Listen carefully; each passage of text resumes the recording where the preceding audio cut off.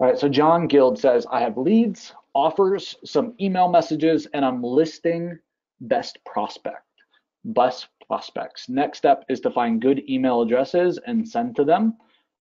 I want the prospects to respond by email. What's missing? So good. So what's missing is I think that first and foremost, if you haven't yet, I would try to narrow down your prospects to a niche. Um, I would then either lead one of two ways, either with like my expert consultant angle, and that relies on you having case studies and examples and social proof that you can use.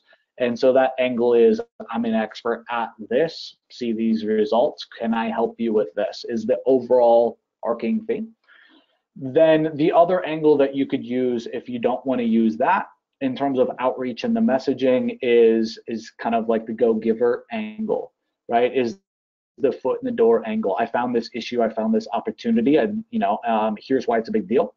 I'd be happy to help you out, right? Jump on a call with me here. So John, it seems like the only thing that's missing is kind of your outreach angle or approach. Does that make sense, man?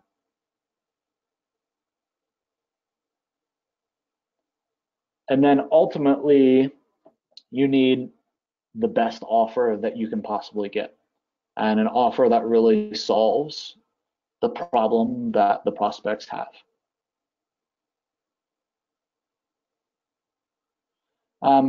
What's up, David Curtin? David says, how to get multiple footprints for same keyword for landscaping businesses. David, I'm not sure what you mean by that, but if you can extrapolate a little bit or rephrase that, I'm happy to help you, brother.